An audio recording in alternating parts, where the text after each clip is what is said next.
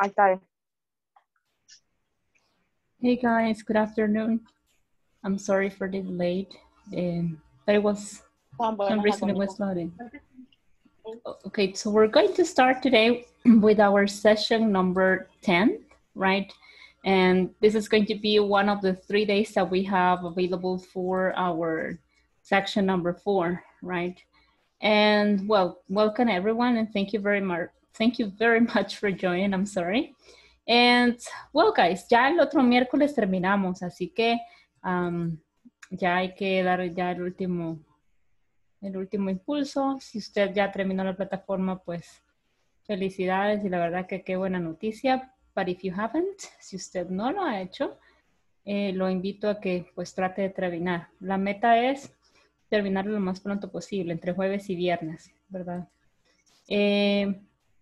Me estuve viendo yo en un mensajito así rapidito en los minutos que tuve libre sobre la información que ya se les está solicitando, ¿verdad? Así que recuerden que hay una fecha límite y que hay un correo específico en donde deben de mandar esa información.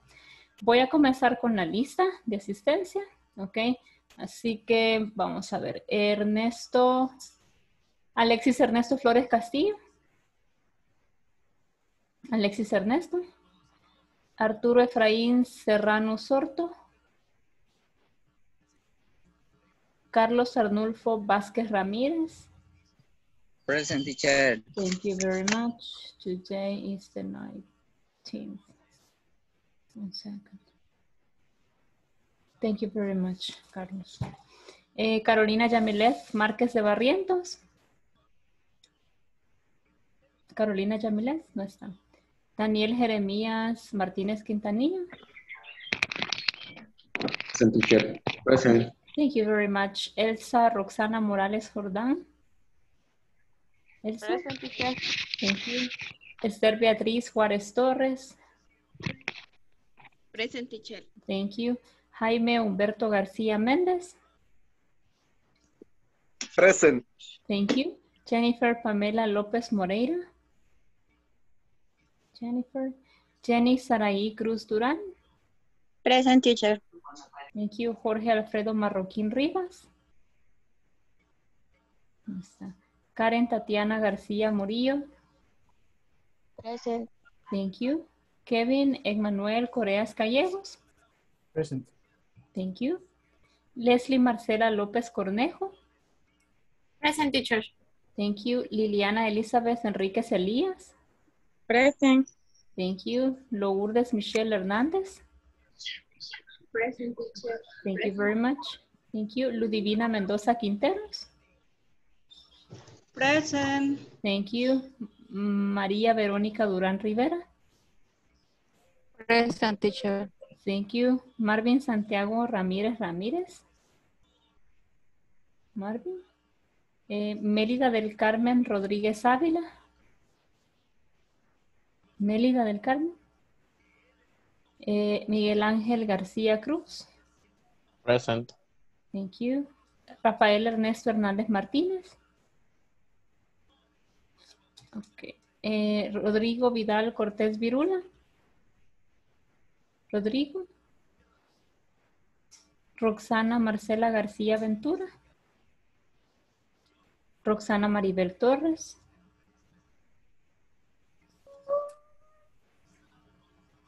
Roxana Marcela está por acá. Present. Thank you. Roxana Maribel Torres. Ruth Elizabeth Flores Bonilla. Present. Thank you. Sandra Gabriela Cortés Moreno. Stephanie Natalie Aguilar Martínez. Present. Thank you. Verónica Elizabeth Alvarado. Present. Thank you. And William Ernesto Hernández Panamey. Present. Thank you very much. Thank you, guys. And what I'm going to do right now is that I'm going to share the screen with you. Just give me 1 second.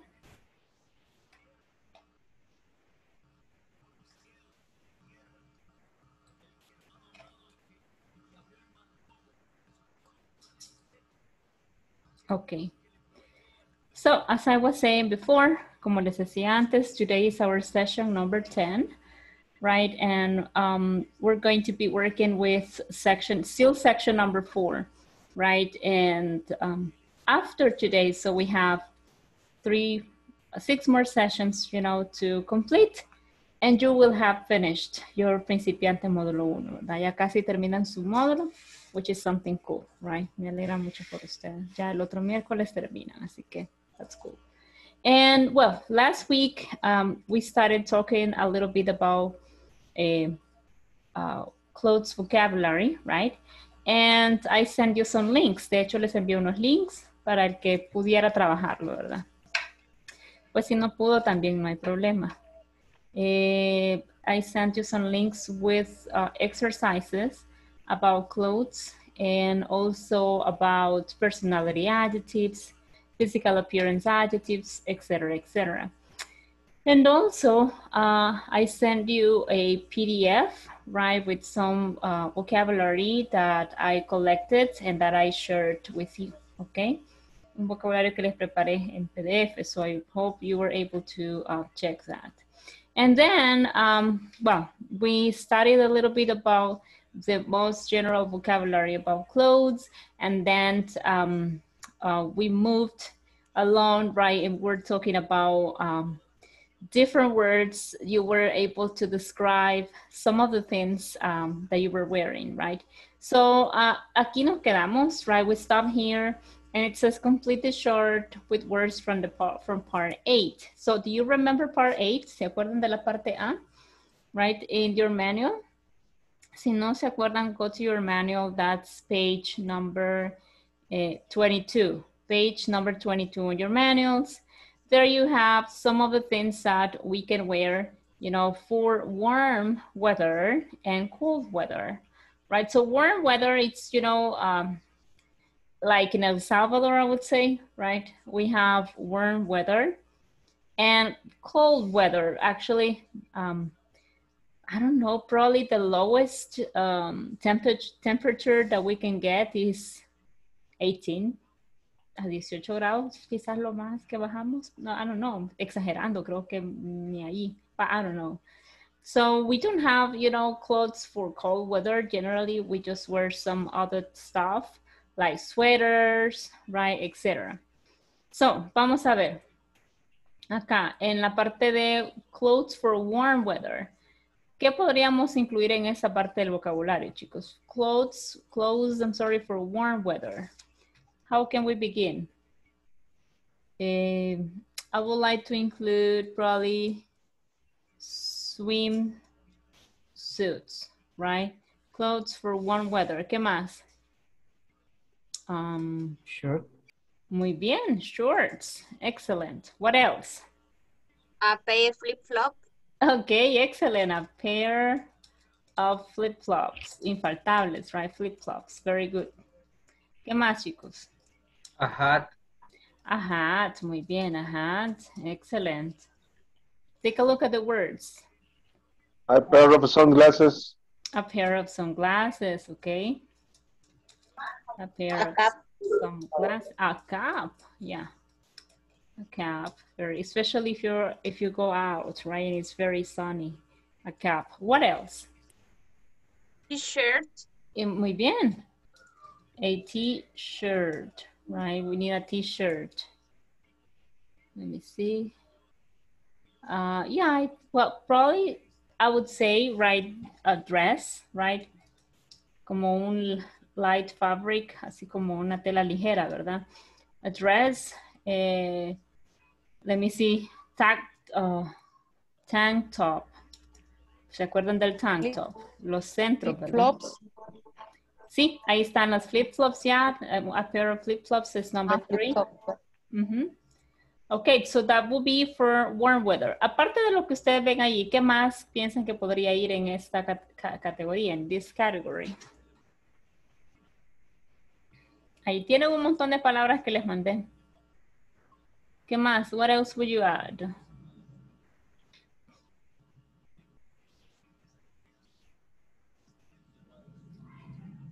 Legends? No, right? Well, I don't know. Legends.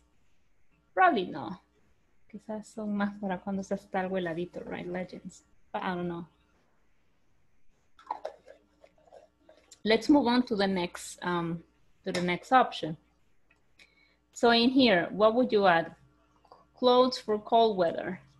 Supongamos que está bien helado, ¿verdad? So what would you wear? Bueno, yo empezaría con... A pair of gloves. A pair of gloves, okay. Very good. What else? Sweater. Hat. Sweater. Muy bien, a sweater. Por ahí escuché a cap, right? Muy bien, ¿qué más? Or a wool hat. Oops, wool hat. O decíamos bonnet, ¿verdad? Cualquiera de los dos, el de lana, ¿ok? What else? What else would you add? I'm sorry. ¿Qué más agregaríamos, chicos? For cold weather. Scarf. Scarf, muy bien, scarf. ¿Qué más? Jeans. Okay, a pair of jeans. A pair of jeans. Boots. Boots, okay. Very good. A cardigan, right? A cardigan, why not? Cardigan, remember, is a sweater that it's open on the front. A windbreaker. Creo que es lo que nosotros le llamamos chumpa. A windbreaker, right? Es una chumpa. ¿Qué más, chicos? A turtleneck. I don't know how do you say. ¿Cuál, Ruth? Turtleneck. Oh, it's true. Exacto. Turtleneck, I'm sorry, blouse. Like this? Yes, Gloves. sure. Gloves. Gloves, ya está ahí arriba, creo yo. A pair of gloves, creo que es el segundo. Sí, el segundo. A pair of socks. Oh, yeah, of course, a pair of socks, right? A pair of socks. Ay, me encantan los calcetines, a pair of socks, okay? So what else? What else would you add? Let me see, pants. Ah, I'm sorry. Hasta aquí no aparezco. Let me see, pants, for gloves, a sweater. Cuidado con los micrófonos, chicos.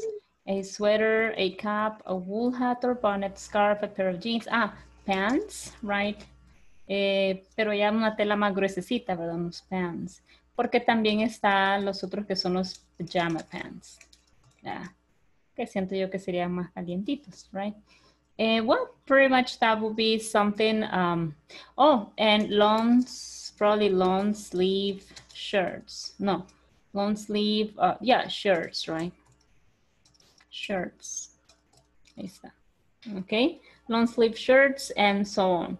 So that would be kind of some of the words that probably, I mean, some of the clothing items that we would wear if we have warm weather or cold weather, right? Just let me check here. This vocabulary word.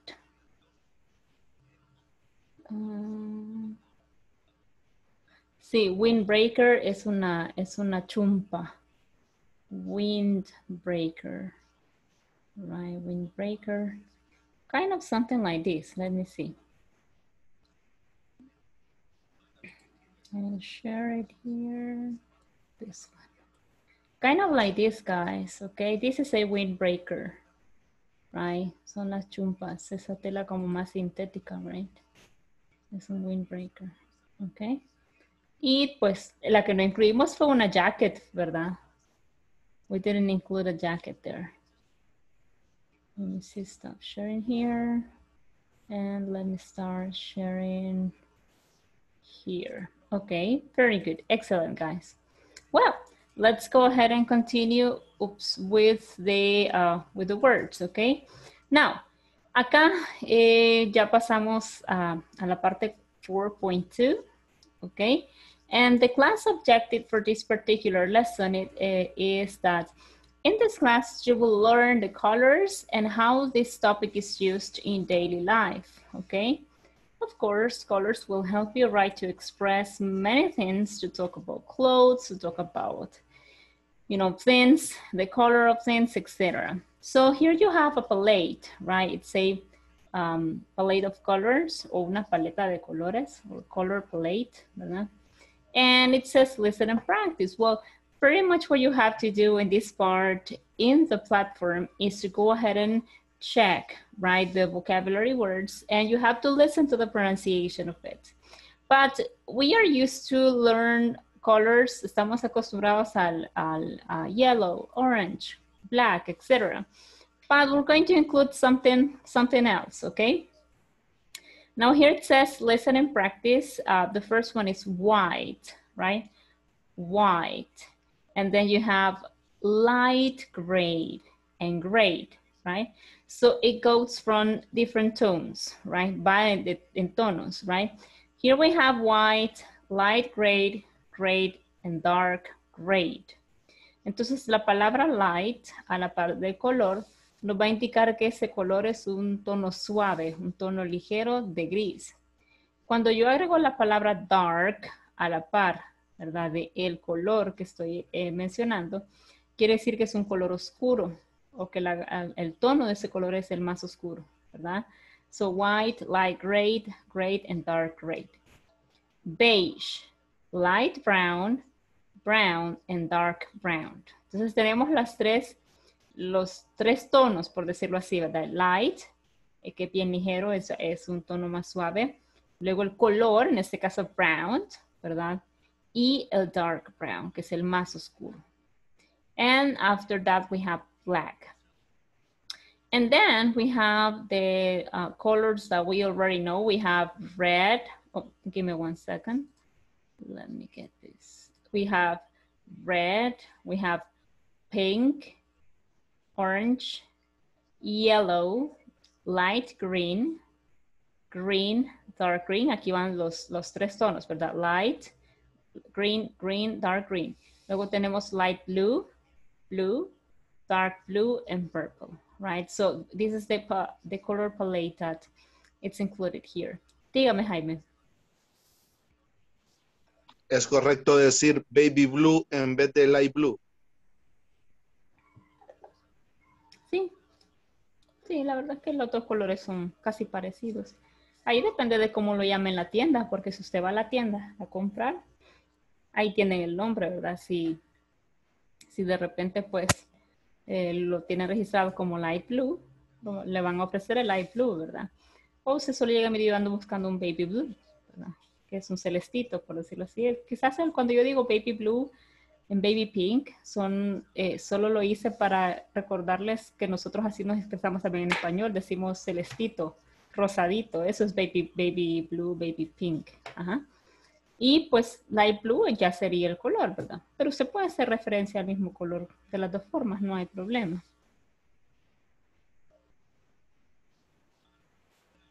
¿Contestamos su pregunta? Gracias, muy amable. Bueno, dígame, Leslie. Y cuando nos queremos referir como a los colores pastel, siempre serían igual. Pastels. Pues en ese caso, veamos, busquémoslo.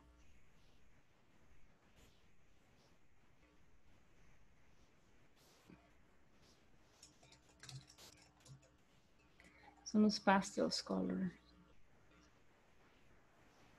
Let me see.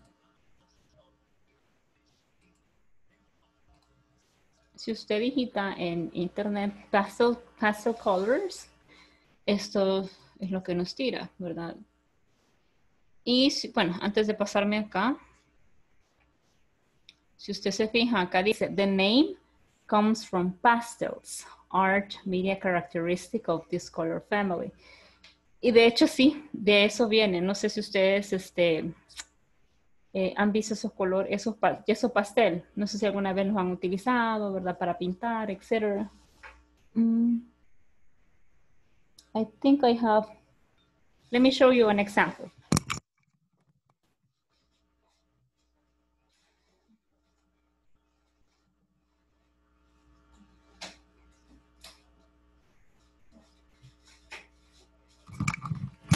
They are not here anymore. Ya no están. Okay, tenía una cajita para que la vieran. But actually those are the, de eso vienen los colores pastel, los pastels, ¿verdad? Because those are like unos yesos que usted utiliza para pintar. Luego acá dice, the colors of this family are usually described as soothing, right? O sea, suavecitos. Entonces aquí está pink, mauve, que es el malva, mauve, and baby blue are commonly used pastel colors, as well as magic mint or peach. Magic mint es un color verdecito pastel, or peach, que es como un anaranjado pastel. Periwinkle and lavender. El lavanda es el morado pastel. Entonces, tienen su nombre, ¿verdad? Usted solo se va a la paleta de colores.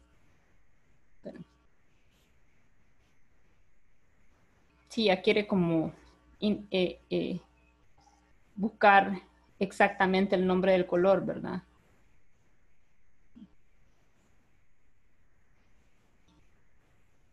Pero se los da a veces en código, miren. Ahí están los códigos, ok, etcétera. Pero generalmente, pues, ellos tienen un nombre. Tienen nombres así como acá. Tiene raspberry, rose, baby pink, que es este. Lilac, ¿verdad? Dark egg, baby blue, smoke, lavender, mint, sea green, pea, lemon, sepia, coral, peach, apricot. Entonces, todos estos colores, ¿verdad? Todos estos colores que están acá, son los colores pastel. Por eso les digo, si usted ya quiere saber más información, tendría que irse a la paleta de colores y revisar cada uno de los nombres. Les voy a yo mandar esta que encontré ahorita. Entonces, algo más o menos así sería. No sé si contesto su pregunta. Sí, gracias, teacher. Bueno, ya saben. Si no les digo que les voy a enseñar un ejemplo de pastel, no me doy cuenta que ninguna caja de esas está aquí.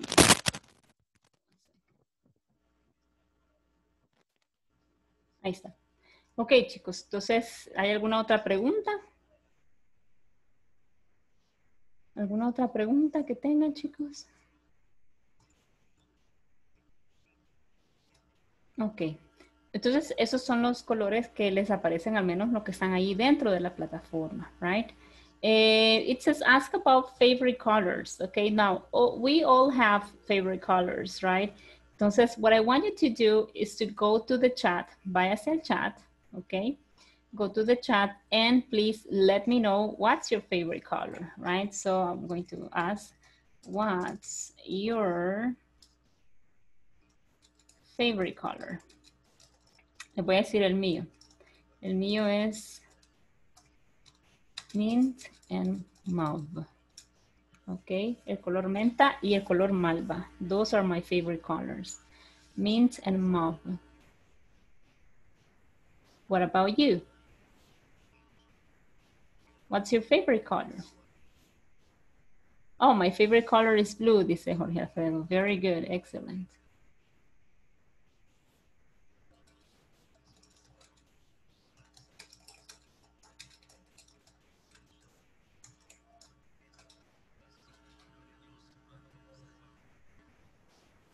Okay. My favorite color is peach, dice Leslie. My favorite color is black, dice Elsa. Esther says red. Kevin says black and blue. My favorite color is light blue, dice Jenny. Jaime says green. William says red, blue, and black. Roxy says blue and light green. Luego Elizabeth says purple. Veronica says pink and black. Silver, dice Rodrigo. My favorite colors are black and yellow, dice Daniel. Maria Veronica dice gray and black. And Stephanie Natalie says purple. Okay, very good, excellent. My favorite colors are mint and mauve. Okay, I love those two colors. I really, really love them. Okay, very good. Now let's go ahead and move.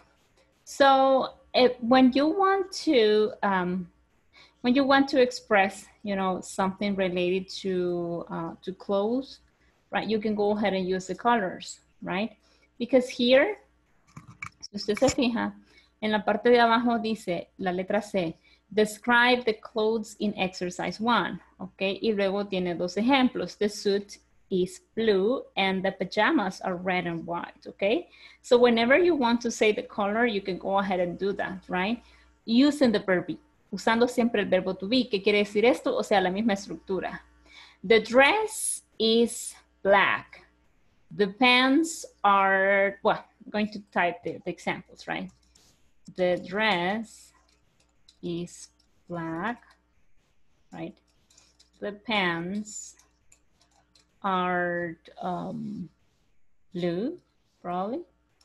And then I have the jeans are light blue, right?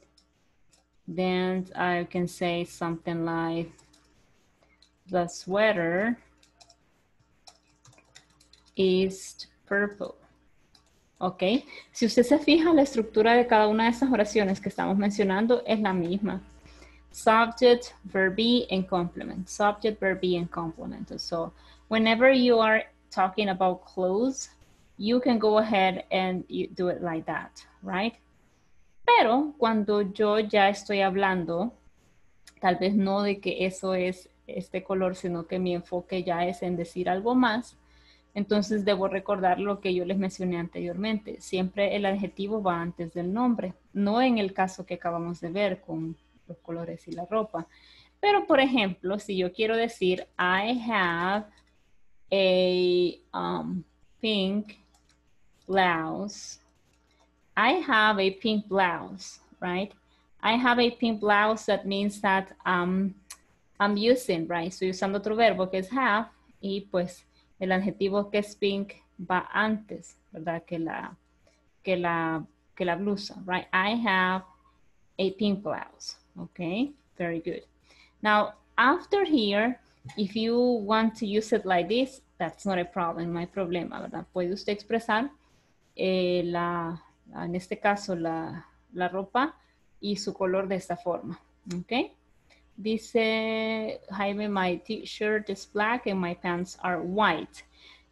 Importantísimo, chicos. Los adjetivos no se pluralizan, ¿verdad? En este caso, pues si yo digo whites, no podría hacerlo porque en inglés no puedo pluralizar los adjetivos y los colores funcionan como adjetivos, ¿verdad? Si usted se fija acá, dice, the pants are blue, pero no puedo agregar una S porque es un adjetivo. The jeans are light blue, right? Entonces, si es un plural, ¿verdad? A lo que yo me estoy refiriendo, entonces en ese caso sería like this. El caso de el ejemplo de Jaime, ¿verdad? Sería, dice, my t-shirt is black and my pants are white. En este caso elimino la letra S y punto, right? My t-shirt is black and my pants are white, ¿ok? Muy bien, pero sí, muy importante. Ahí pues nos lo recordó Jaime, ¿verdad? Los adjetivos no se pluralizan, ¿verdad? No hay que agregar una S. Y los nombres, teacher, los nombres sí, ¿verdad? Porque yo puedo decir, por ejemplo, que un pencil, right? Puedo decir un lapicero, pencils. Book, books, ¿verdad? Tomato, tomatoes. Pero no los colores en este caso porque funcionan como adjetivos ni otro tipo de adjetivo. No se pluralizan. Bien. Esas dos cosas hay que recordarlas. Número uno, en inglés no hay gender, no hay género como en español, ¿verdad? Que en español tenemos el género masculino y femenino para todos los objetos y cosas. En inglés no. Y también en español nosotros sí pluralizamos los adjetivos. Nosotros decimos, ellos son muy amables. O muy amable también, ¿verdad? Ellas son muy lindas, ¿verdad? Ellas son muy lindas, ellos son muy inteligentes, ¿verdad? Los platos están bonitos, los platos son bonitos, ¿verdad? La pantalla es muy bonita. Entonces agregamos género y número a todo lo que decimos. En inglés, ¿no? En inglés solo we say it's a black shirt, ¿verdad? Es una camisa negra. It's a black shirt. But we do not pluralize. Pero si yo digo son tres, They are 3 black shirts, ¿verdad? Ahí solo shirts es la palabra que yo voy a pluralizar. Bueno, give me 1 second. Ahora bien, there's a conversation here. There's a conversation and it says it's a disaster, right? It's a disaster. And the conversation, we're going to read it, then you're going to help me with some volunteers, but after we finished, we're going to get some important things, right? That we are going to put into practice, okay? ¿Tienen alguna pregunta, chicos? Quiero ver. Dígame, William. No question. I raise the hand for the participation in conversation. Okay. Excellent. Muy bien. Ahorita voy. Solo la leo y luego me ayuda. Voy. Give me 1 second. Entonces, I'm going to read it first. Yo la leo y luego usted me ayuda, William, con alguien más. Veamos. It says, great. Our clothes are dry. Where's my new blouse? What color is it? It's white. Here's a light blue blouse. Is it yours? No, it's not mine. Wait, it is mine. It's a disaster. Oh no, all our clothes are light blue. Here's the problem. It's these new blue jeans. Whose jeans are they? They're mine. Sorry, right? Cualquier parecido es pura coincidencia, ¿verdad? Siempre que compre algo nuevo, no lo ponga con el resto de la ropa, right? You never know. Nunca se sabe. You never know, okay? Entonces, so she put the jeans in the washing machines and they were new blue jeans, right?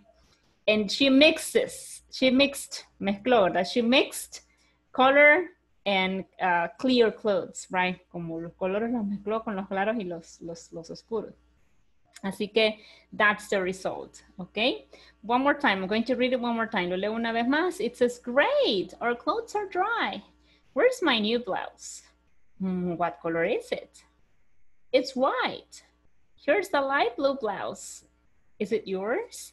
No, it's not mine. Wait, it is mine. It's a disaster. Oh no, all our clothes are light blue. Here's the problem. It's these new blue jeans. Whose jeans are they? They're mine. Sorry. Quejándose de la culpa era de ella, ¿verdad?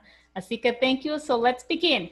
Vaya, me ayuda entonces William y solo necesito otros voluntarios para que me ayuden a trabajar en pareja. So Ruth, William and Ruth. Let me see. Ruth, you're going to help me with Pat. Y luego William, ayúdame con Julie, please. Okay.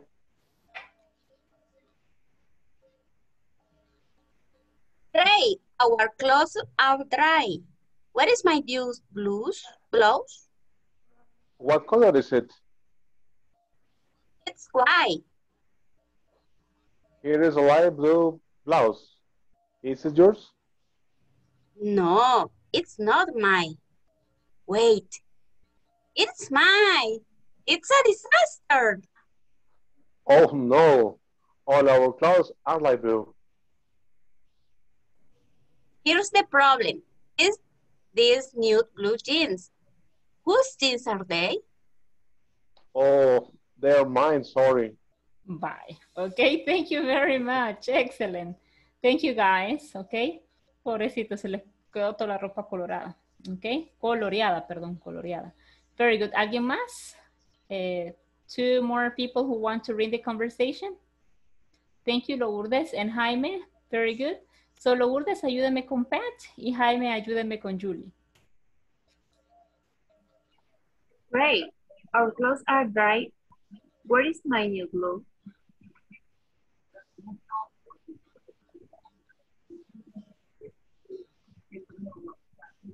Jaime? What color is it? It's white. Here's a light blue blouse. Is yours? No, it's not mine. Wait, it is mine. It's a disaster. Oh no, all our clothes are light blue. Here's the problem. Is this new blue jeans? Whose jeans are they? Oh, they're mine. Sorry. Okay, thank you very much, guys. Lourdes and Jaime. Jenny, solo necesito a alguien más que me ayude con Jenny, please. Kevin, thank you very much. Jenny, you're going to be Pat, and Kevin, please help me with Julie, okay? Green. All your clothes are dry. Where is in new blues? What color is it? It's white. Here's a light blues. It's yours. No, it is not nice. What it is nice, it is this size. Oh no, all your clothes are light blue. It is the problem. Is his new blue jeans? Whose jeans are they? Oh, they're mine. Sorry. Okay, thank you very much, guys. Thank you, okay? Now, let me see the pronunciation. Disaster, right? It's a disaster. Disaster, mine, right? Mine, our, nuestro, ¿verdad? All our clothes. But other than that, muy bien, chicos. Thank you very much.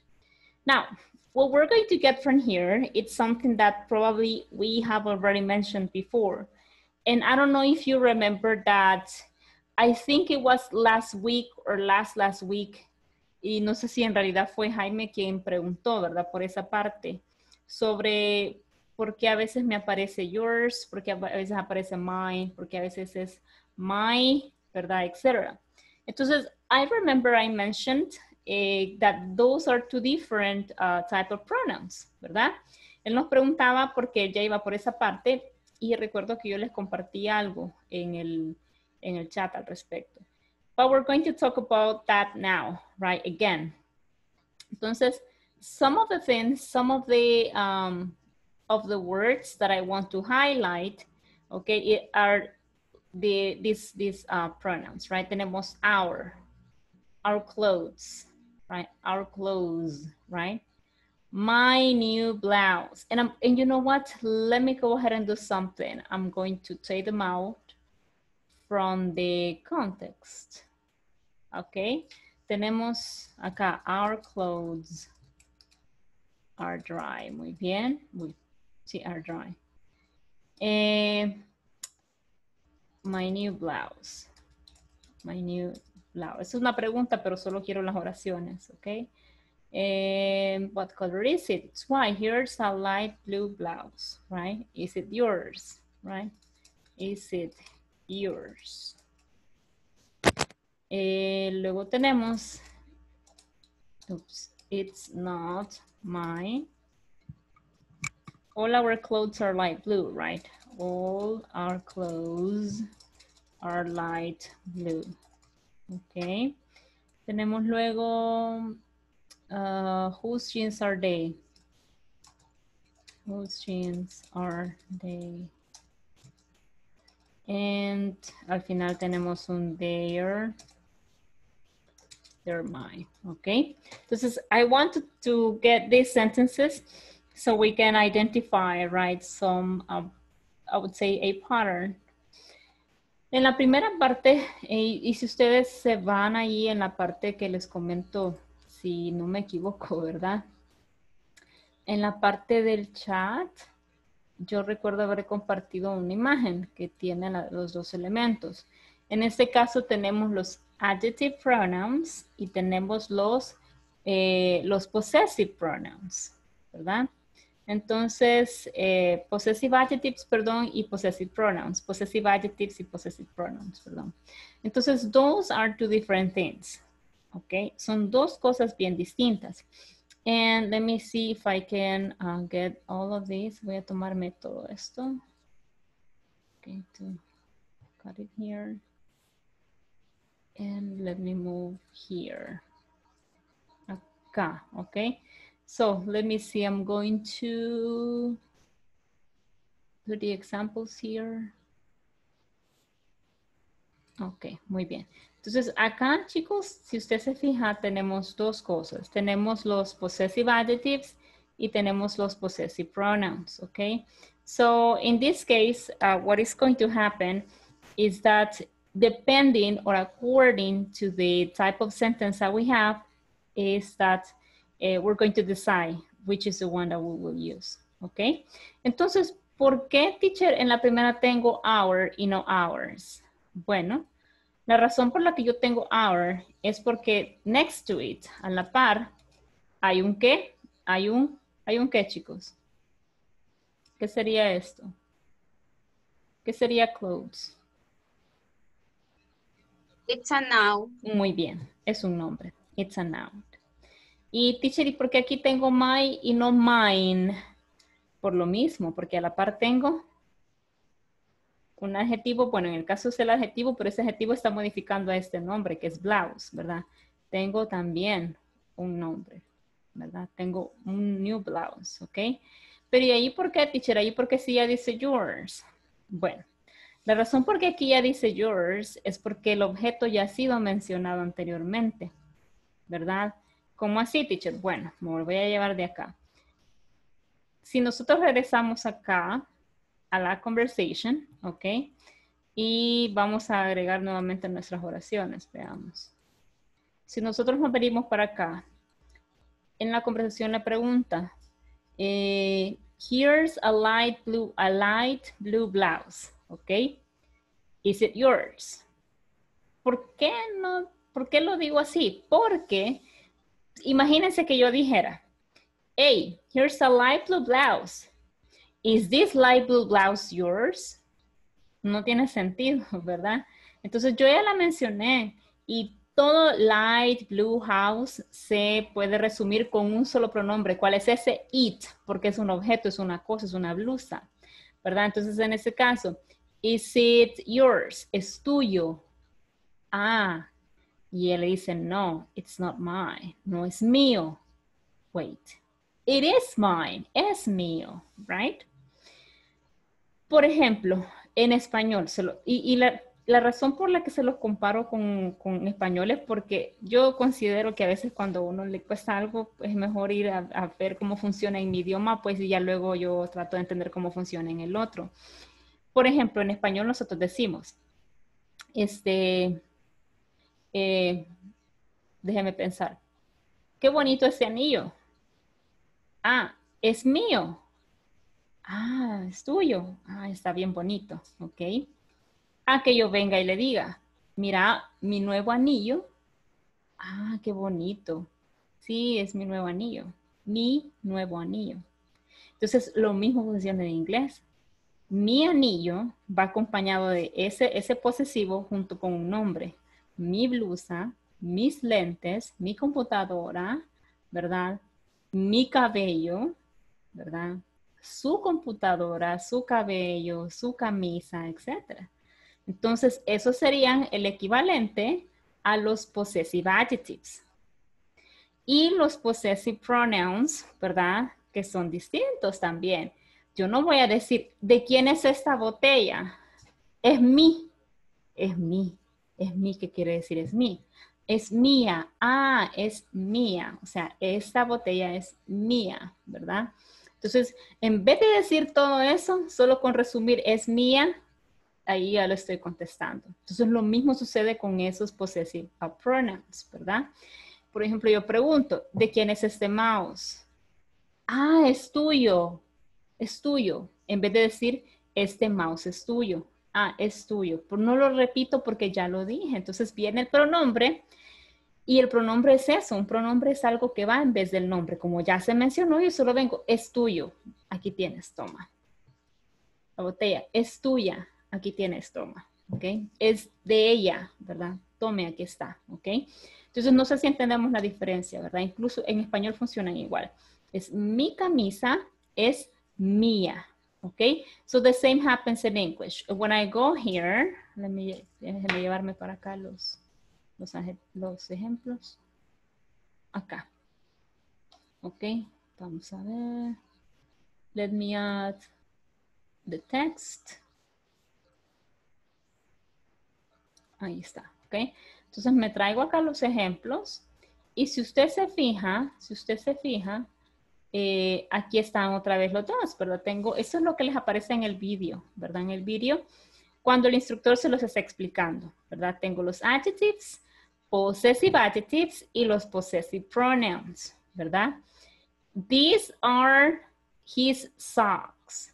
These are his books.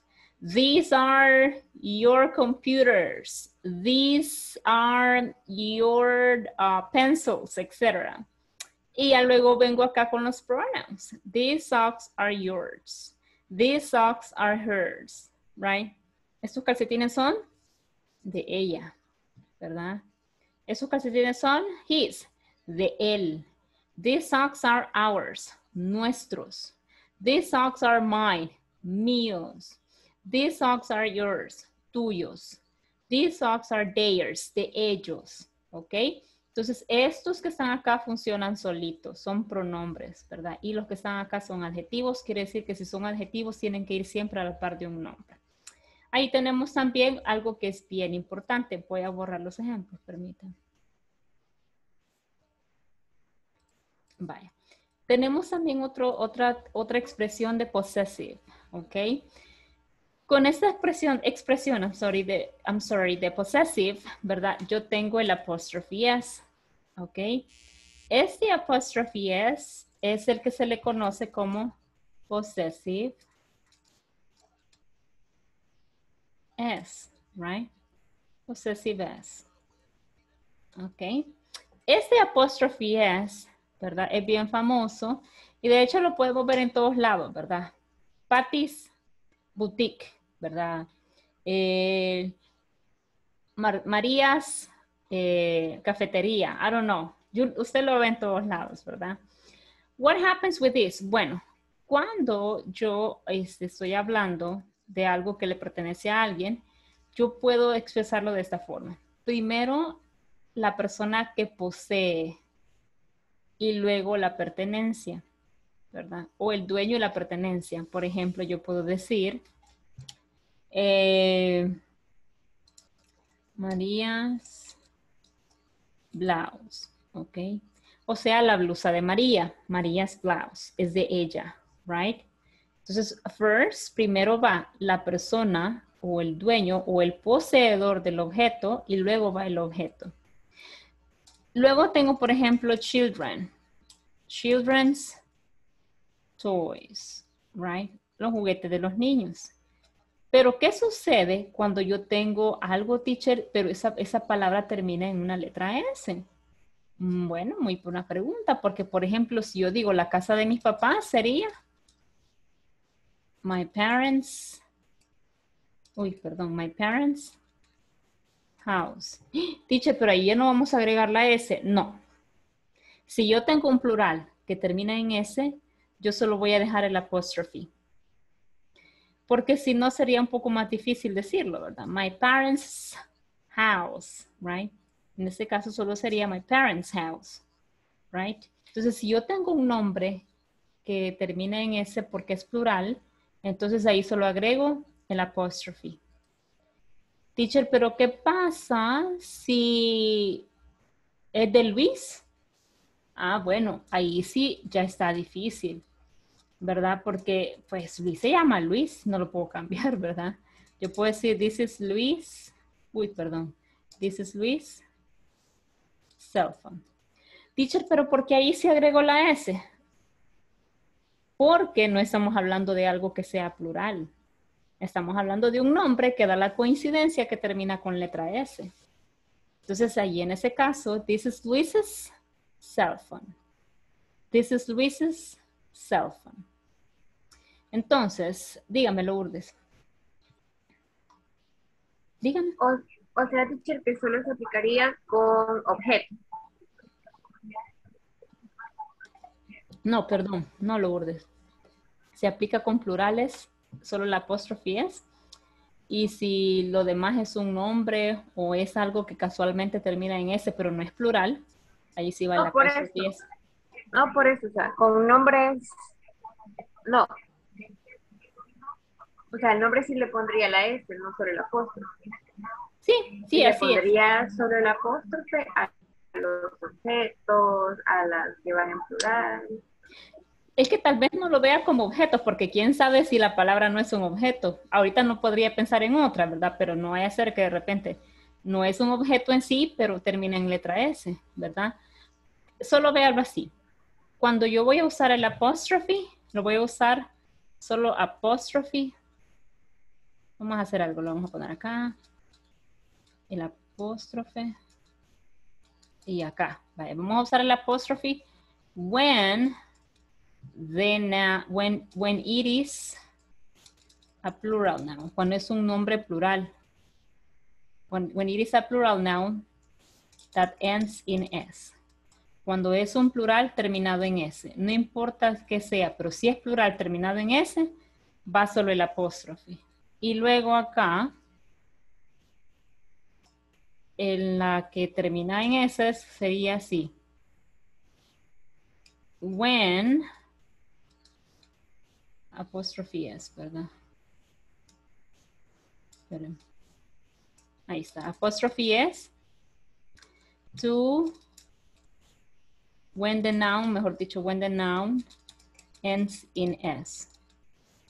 Si el nombre termina en S. Cuando yo digo nombre me refiero a sustantivo, ¿verdad? El sustantivo, cuando la persona, animal, cosa, objeto, etcétera, termine en S, entonces ahí agrego el apóstrofe S.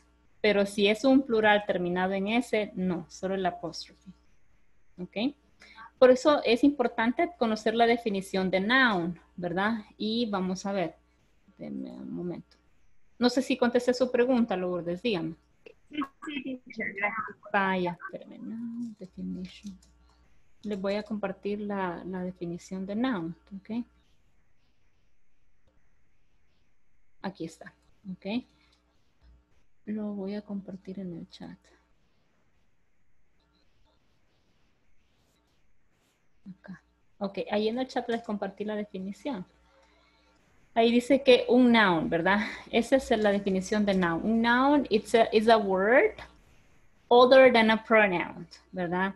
Used to identify any of a class of people, places, things, ya sea common nouns, ya sea proper nouns, or to name any particular one of these, ¿ok? ¿Se acuerdan de esa definición, verdad? Nosotros decíamos en español, me acuerdo, ¿qué es un nombre? Decía la maestra. Nosotros decíamos, es aquella palabra que designa persona, animal, cosa, nombres concretos, nombres abstractos, donde entran los nombres propios y los nombres comunes, etc. Entonces, eso es un noun, eso es un nombre, ¿ok? Entonces, when we have plural nouns ending in S, solo el apóstrofe. Cuando tenemos plural nouns ending, cuando tenemos un nombre que termina en una S solo por pura coincidencia, entonces ahí sí el apóstrofe es. ¿Ok? Just let me erase my drawings. Muy bien. Hasta el momento vamos bien, chicos. ¿Hay alguna pregunta? ¿Se va comprendiendo? No questions. Bye. Dígame, Leslie. Teacher, por ejemplo, supongamos que hay 3 amigos que se llaman Luis y entre ellos compran un carro. Entonces, para decir el carro es de los Luis o de los Luises, ¿cómo sería? No sé. Sí, está bien difícil, ¿verdad? Bueno, no, en ese caso, pues, yo le voy a ser honesta. ¿Cómo lo diría yo? Es de ellos, ¿verdad? Yo diría...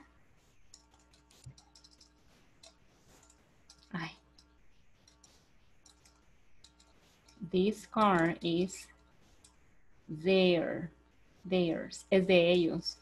¿Y cómo puedo expresar que es de Luis, verdad? This is Luis's cars. ¿Por qué no lo pluraliza, teacher?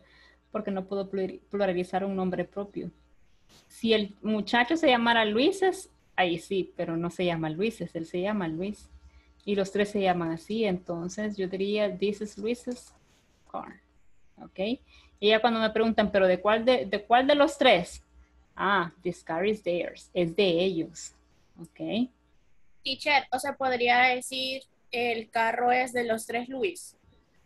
No, es que fíjese que eso, vaya, la cosa es que nosotros podemos expresarlo en español, pero en inglés sería más complicado. Por eso le digo, si a mí vienen y me preguntan, who's this car? ¿De quién es? Yo les diría, this is Luis's car.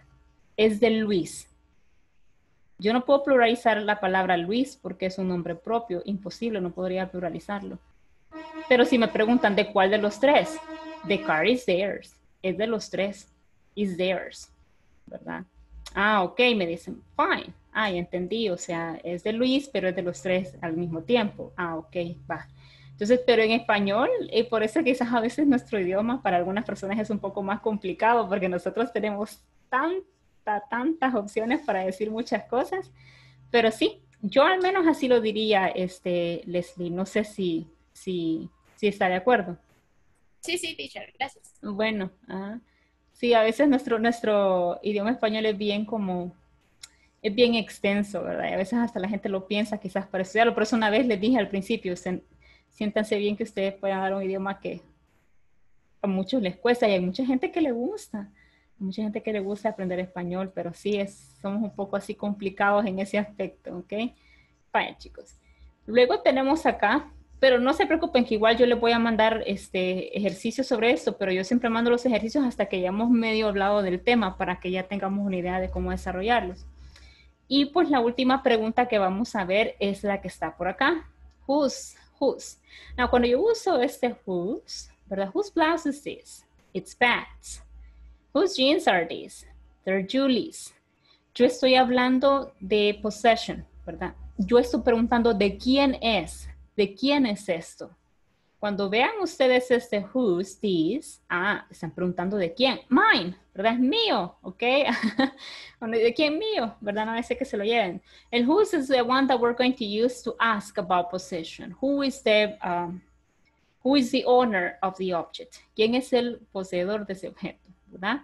Entonces, that's going to be for this particular section, right? Possessive adjectives y possessive pronouns, ¿ok? Así que voy a pasarme ya, chicos, a la lista y me voy a detener acá. Pero igual mañana vamos a continuar. Tenemos 2 días más para terminar de desarrollar la sección 4, ¿ok? Voy a comenzar. Alexis Ernesto Flores Castillo. Alexis? Not here. Arturo Efraín Serrano Sordo. Carlos Arnulfo Vázquez Ramírez. Carolina Yamilet Márquez de Barrientos. Present. Thank you. Carolina Yamilet. Daniel Jeremías Martínez Quintanilla. Present. Thank you. Elsa Roxana Morales Jordán. Present. Thank you. Esther Beatriz Juárez Torres. Present. Thank you. Jaime Humberto García Méndez. Present, teacher. Thank you. Jennifer Pamela López Moreira. Jenny Saraí Cruz Durán. Present, teacher. Thank you. Jorge Alfredo Marroquín Rivas. Present, teacher. Thank you. Karen Tatiana García Murillo. Present. Thank you. Kevin Emanuel Correa Gallegos. Present. Thank you. Leslie Marcela López Cornejo. Present, teacher. Thank you. Liliana Elizabeth Enríquez Elías. Present. Thank you. Lourdes Michelle Hernández. Present, teacher. Thank you. Ludivina Mendoza Quinteros. Present. Thank you. María Verónica Durán Rivera. Present. Thank you. Marvin Santiago Ramírez Ramírez. Mélida del Carmen Rodríguez Ávila. Miguel Ángel García Cruz. Present. Thank you. Rafael Ernesto Hernández. Rodrigo Vidal Cortés Virula. Present, teacher. Thank you. Roxana Marcela García Ventura. Thank you. Roxana Maribel Torres. Present. Thank you. Ruth Elizabeth Flores Bonilla. Present, teacher. Thank you. Sandra Gabriela Cortés Moreno. Stephanie Natalia Aguilar Martínez. Present, teacher. Thank you. Verónica Elizabeth Alvarado. Present. Thank you. William Ernesto Hernández Panameño. Present. Thank you. Y está por ahí Roxana Marcela García Ventura. Sí, ¿verdad? Sí está. Vaya, thank you. Es que yo escucho como que se va a hablar, pero como que se corta. Bueno, chicos, thank you very much for joining today. Bueno, Lourdes tenía pregunta, perdón. Sí, teacher. Le quería preguntar acerca de, ya creo que todos nos cayó el mensaje para volvernos a inscribir. Siempre sería el mismo horario.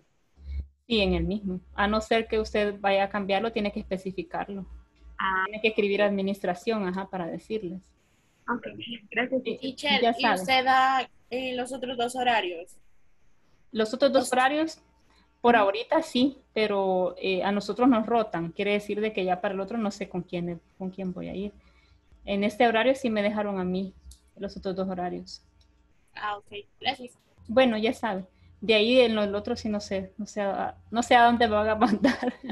Teacher, Hola, y con ustedes, pero no sé, dígame. en la plataforma, ¿dónde puedo ver los puntos que voy acumulando? Yo creo que tiene que irse a la parte de progreso. Progreso, una pestaña que está ahí. Ahí le va a aparecer como cuál es su porcentaje y cómo va ahorita. Gracias, teacher. Bueno, chicos, los dejo entonces. Ha sido un placer atenderles y déjenme buscar ejercicios, ¿verdad? Para possessive adjectives y possessive pronouns. Y pues si van a cambiar horario, háganles saber a administración, pregúntenles cómo van a estar los cupos, ¿verdad? Para que ellos les puedan dar una guía, ¿ok? No olviden que creo que tienen hasta el 26 de abril para mandar la información. No lo vayan a dejar para otro día, chicos, que eso es bien triste también escuchar cuando me mandan los mensajes, teacher, fíjese que se me fue el día y ya no me inscribí. Así que pay attention to the date, ¿verdad? Thank you very much, guys, for joining and see you tomorrow, okay? Bye-bye. Thank you, teacher. Bye, Bye-bye. guys. Bye, teacher. Bye.